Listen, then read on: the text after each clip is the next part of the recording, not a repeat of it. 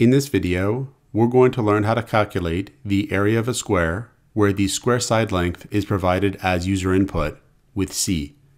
The first thing we'll do is declare variables to store the square side length and the square area. So we'll have here double side is equal to 0. This will declare a variable with the name side.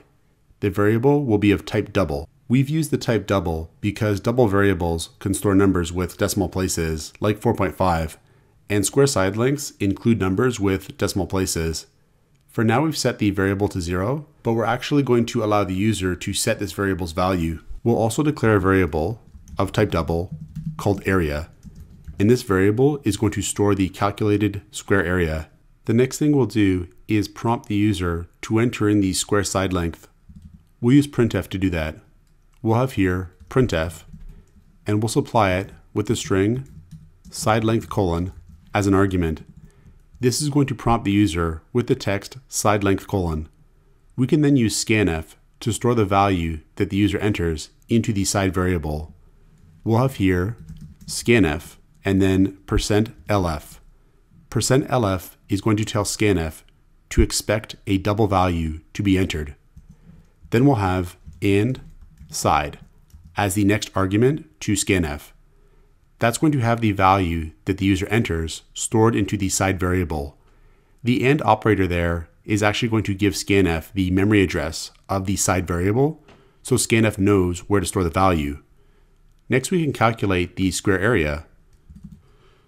So we'll have area is equal to side multiplied by side. So the area of a square is the side length multiplied by the side length. And here, this star character is the multiplication operator. It's going to multiply the side length by the side length. That will give us the square area.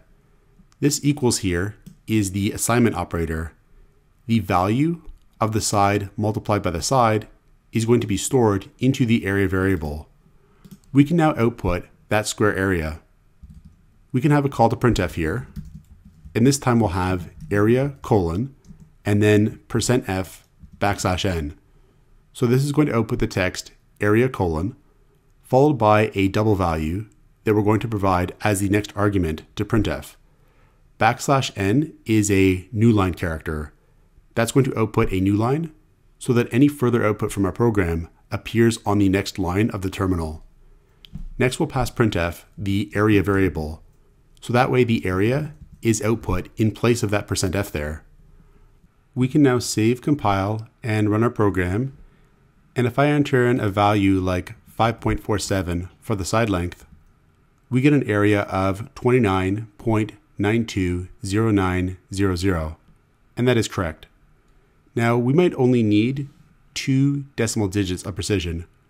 We might not need any more precision beyond that. We can actually use the precision field to modify this. Here, we could have %.2f. What this will do is output the double value with 2 decimal digits of precision.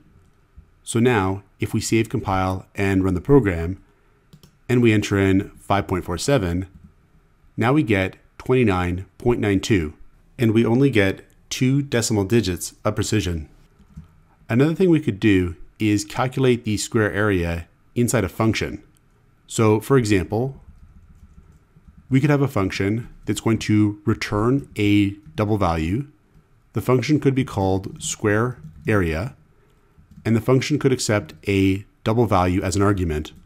We'll call the parameter side. Then we can provide a definition of this function down here. And all the function will do is return the side length multiplied by the side length. And this will calculate and return the square area. Then here, instead of calculating the area with this expression, we could have square area to call the function, and we could supply it with the side length input by the user as an argument. The function will take that side length and then multiply it by itself and return the result of that multiplication. That return value will then be stored into the area variable. Now, the advantage of using a function like this would be that we don't have to reproduce the square area formula wherever it's needed.